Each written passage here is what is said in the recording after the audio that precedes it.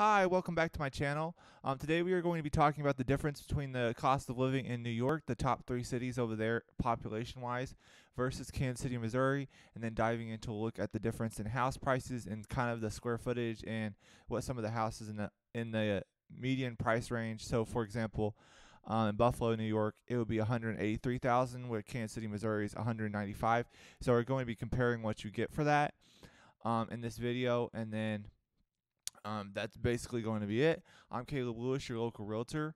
If there's anything I can help you do, or if you're looking to move in 9 to 90 days, or if there's anything else that I can help you with, my number is on the screen. You can just shoot me a text.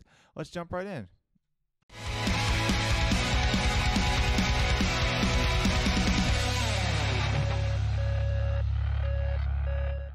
Okay, so number one, we're going to be talking about New York versus Kansas City, Missouri.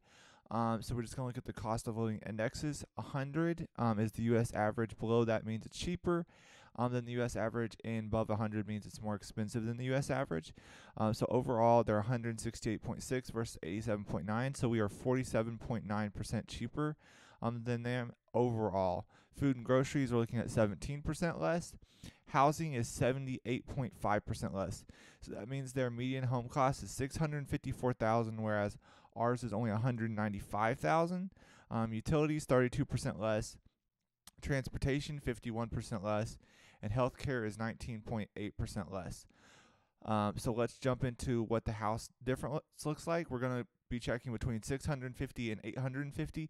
That way you can get a good range and see, in the different areas, like overall kind of what the difference in house prices and what you can get for your money looks like. Okay, so looking at Kansas City, Missouri first, here's $675 for 2,700 square feet, $750,000 for 3,000 square foot. As you can see, quite a few of these are on decent sized lot. Like this one's on a quarter acre, that one's on 3/8 of an acre essentially. And then depending on where it is, they either have more acreage or not. This one's surrounded by a lot of trees, but you're generally going to get between like 2,000 to 5,000 square foot. Some even more than that depending on the location. Like this one's on 72nd Terrace. Jumping over to New York, this one's in Staten Island. This is $829 for 1,200 square foot.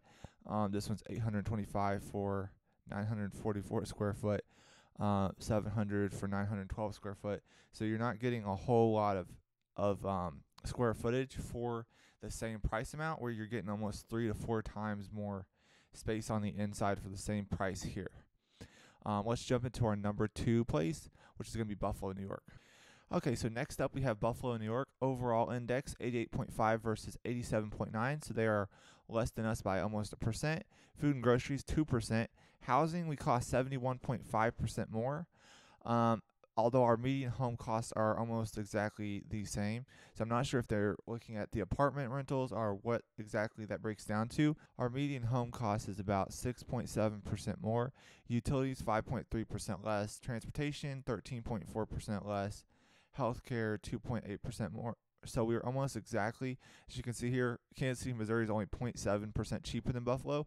So it seems like our markets our cost of living are very similar, like across the board. Let's jump into what the housing looks like here.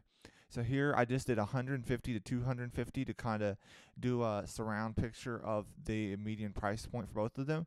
So here you're looking at 1,700 square foot, 2,000 square foot in Kansas City, Missouri. Looks like we're right around that 1,300 to 2,000 square foot range.